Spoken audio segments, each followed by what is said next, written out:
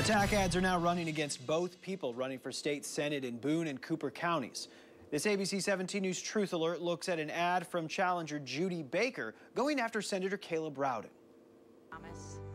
This ad comes from the Judy Baker campaign. Baker is a former Democratic state representative and federal health official under President Barack Obama. I've spent my career solving healthcare problems, like reducing cost and improving services for families. Baker has a long history in health, working at and running university physicians for a time from 1998 to 2002. As a state representative, she voted for a pharmacy program that helped people with Medicare afford prescriptions. But Caleb Rowden, he took over $3 million from special interests, like drug and insurance companies. The website Follow the Money shows that Senator Rowden has taken more than $3 million from different groups since he started running for office. That same website shows Baker has taken more than $1 million from different groups. So he opposed expanding Medicaid and will let them deny you treatment for pre-existing conditions. Let's take this in two parts. Rowden has voted against Medicaid expansion in the past. He's long cited the cost of doing so, which he fears will need to come from money currently spent on education. The second part of that line may refer to Rowden's opposition to the Affordable Care Act, which mandated insurers give coverage to those with pre-existing health problems.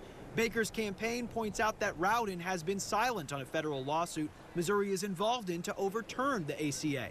Rowden, though, filed a bill this year that would have kept those protections in place if that lawsuit overturned it.